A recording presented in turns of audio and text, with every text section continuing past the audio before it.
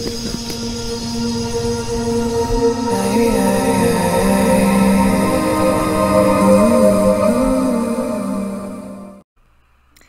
guys, and welcome back. Today we are going to be doing a drawing for the book The Love Monster by Rachel Bright.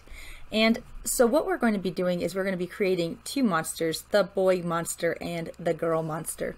If you take your paper and you lay it landscape that's long ways, then we can fit both of the monsters side by side. So I want you guys to go ahead and use a pencil, and then you guys can go over your pencil marks with your Sharpie when you are ready. So on your paper, I want you to start on this side here, and I want you to draw two ears. So we're going to go two triangle shapes here and here. Now he's a little fuzzy monster, so we want to draw some hair in between his head. So just draw a little tiny line over and just put some little hair in between the two ears. Now we're going to draw a little line down and a little line down over on this side. We're going to give him an arm, and let's give him 3 fingers like he has in the book. So 1 finger, 2 fingers, and 3 fingers, and you can see how you can overlap them like that. Bring that arm up, and his other arm is actually going to be holding hands with the other monster. So let's bring our arm out to the side, and we're going to just put it as a circular shape like that. Now bring the legs down,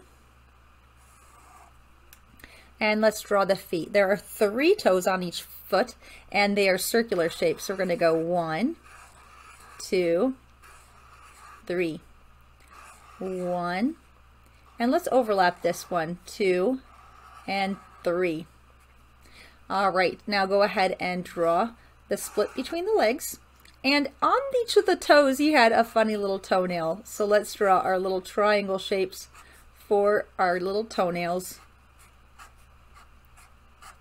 All right, good job. Now what we want to do is we want to add the eyes. So let's do our 2 big googly eyes. And we're going to do a large smiling mouth.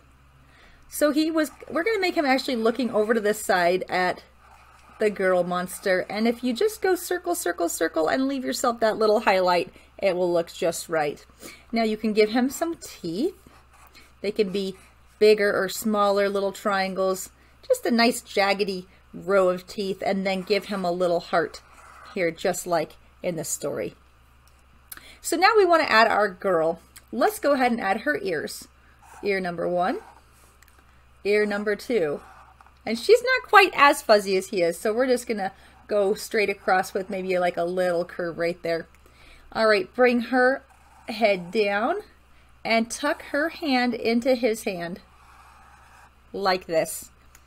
Go ahead and bring this part down, and we're going to add her finger. So again, bring it down to almost across the page where you know that her hand would be, and let's do the same thing for her. 1 finger, 2 fingers, 3 fingers. Now go ahead and bring that line up and lines down for her body. Line down, and 1, 2, 3.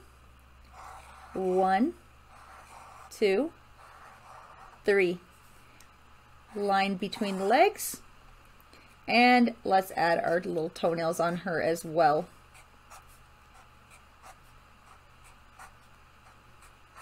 All right, and she also has a heart. Let's give her her heart and her eyes. Now the main difference between this monster and the original character in the book is that she has eyelashes. So we get to add 1, 2, and 3. 1, 2, and 3. And we want her eyes to look towards him. So let's make the eyes on this side of our circle. Ah, isn't that sweet? Now you get to do the coloring portion. So you guys can decide what color you want this to be. I think I'm going to make her a pink color. So I'm going to use some of my markers. And remember, when you do outlining, that you kind of want to outline around your sections first. And that way then when you do some of your coloring in, it will be a lot easier. And again, you guys can use whatever you have at home.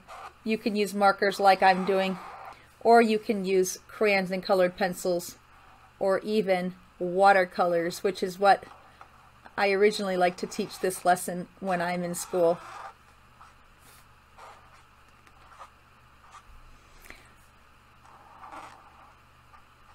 Now in the book, the boy monster is actually red. So I'm going to go ahead and make him a red color. And I'm going to look for another color of pink for my girl monster to finish her up.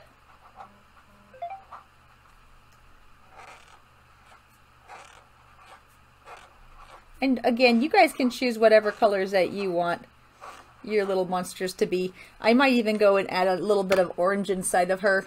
And it's okay to change up colors and decide what you want yours to be. And you know, sometimes when you transition your marker colors, it kind of turns out really cute. It almost feels like you get to play with watercolors after all. And when I transition colors, I do part of my picture, and then I leave it white and I pick up where I left off. So if I want part of this picture to be orange, maybe the top and the bottom, I think I want it to be like orange.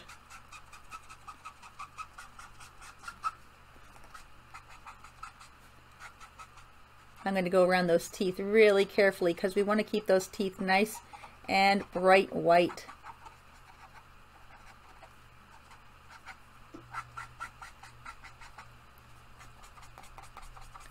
All right, I think I'm good with that. And I think I'm going to transition now into a lighter pink that I have here.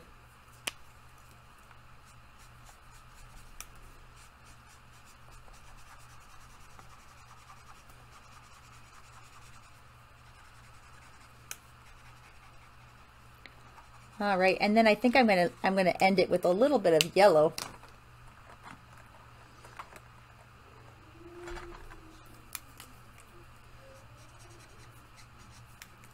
And remember, they're kind of fluffy. These little monsters, they have a lot of fur on them. So if you make your line marks on there, it's okay to have some line marks on this one because they are these fluffy little furry monsters.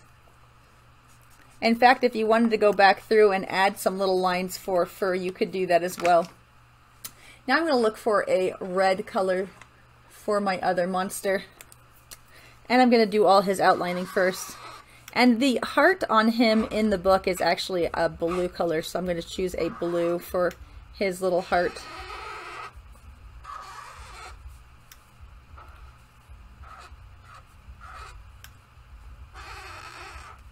And sometimes I like to add like a darker color all around the edge, so I might choose this as my outline color, and then I might choose a lighter shade of red for the inner part.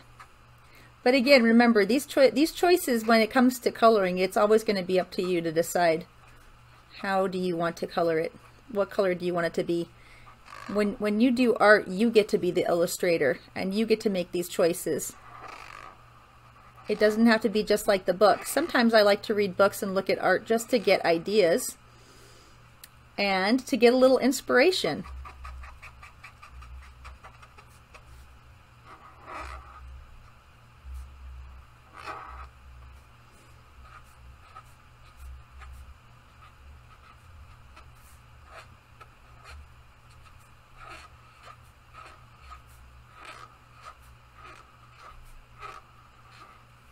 All right, now I'm going to switch. Let's see what I have as far as different colors of red. I think I have an orangish red. I'm going to use this and see how that turns out. Oh yeah, that's just a little different. Just a little variety is just enough to go a long way.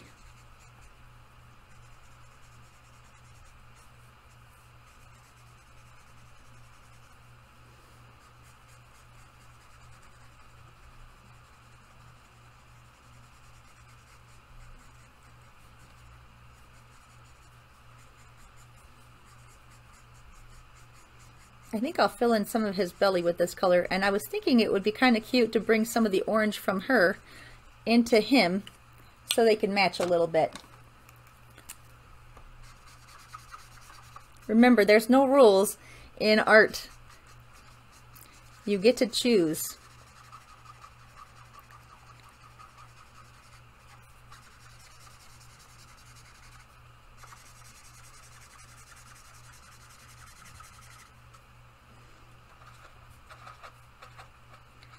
I'm going to leave those little toenails, that white color, and his teeth. And I'm going to go ahead now and add the blue in the little hearts. Let me find a color that I think is a good shade of blue. Oh, this is a pretty one.